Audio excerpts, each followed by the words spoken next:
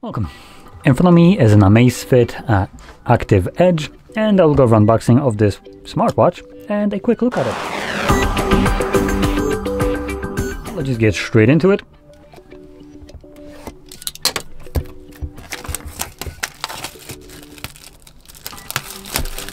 There we go.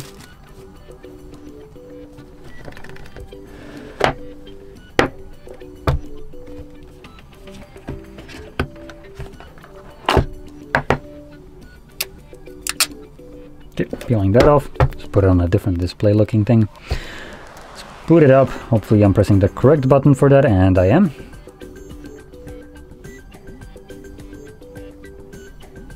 Come on, you gave me a vibration. Can you boot up then? Oh, there we go. And in here we'll have manual along with our charging. Let's take a look at that.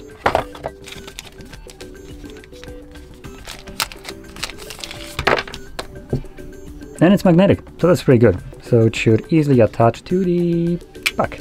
There we go. Okay, join that to the side. And I do want to point out right off the bat, the strap right here just feels kind of tough, not very fun thing. Might be digging into your arms if you have petite ones like me, so that wouldn't be very comfortable.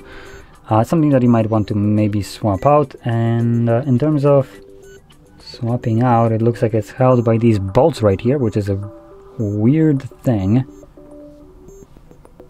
But it could be just an aesthetic, who knows. Now, before I go into the specs, let's talk about the price tag. And this device right now comes at a price tag of about $120 US. That would include the tax as well. It looks like on their own website it's on sale. To be more precise, in PLN, which it was bought, it costed 549 PLN, and it's on a 150 PLN discount. So that, like I said, equates to about $120 dollars. Now let's find the specs for this on their website and get straight into it. So in terms of pairing, we are looking at Bluetooth 5.0 right here. We don't have any kind of mic nor speakers built in on this smartwatch. We have a 370 mAh battery, lithium ion. Supposed work time is 16 days standby. Oh wait, no, not standby. Normal usage, sorry. For a moment I get confused that I'm reading this in Polish and translating this, and I started reading something with ST and I'm thinking standby. Anyway, charging time is at about 2 hours. The dimension of the shop itself are at 22 millimeters, and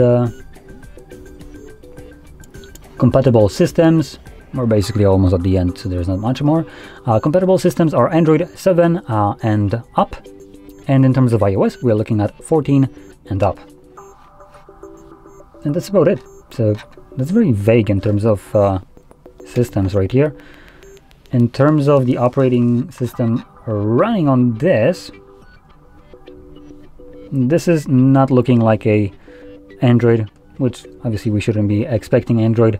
This has way too of an insane battery life for Android, being at 16 days of standard usage. This is running their proprietary system, which obviously limits you in terms of what kind of applications you can get on here, if any, as the kind of proprietary systems don't really have access to third-party applications like Wear OS would.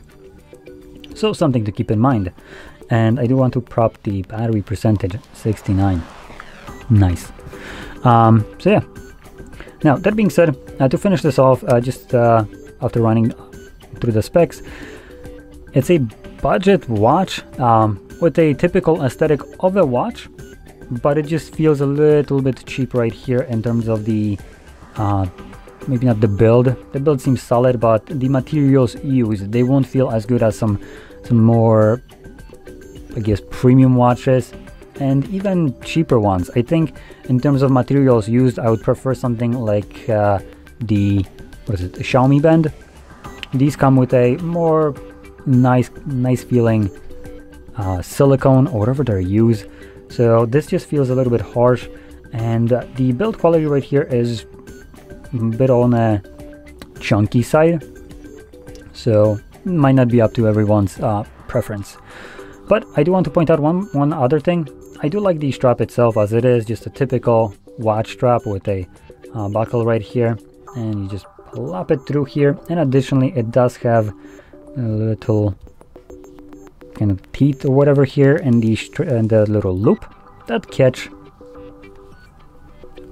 the belt, so it won't be slipping out of here. So that's pretty good. But like I said, all in all, it feels budget, and obviously the price is on a low end at $120. That's not much. So with that being said, obviously it's a fitness based device, so if you're looking for one, I'm pretty sure this is Amazfit, so it should be up to snuff, as that's primarily what they're catering for. And with that being said, this basically concludes my look at the device. So if you found this very helpful, don't forget to hit like, subscribe, and thanks for watching.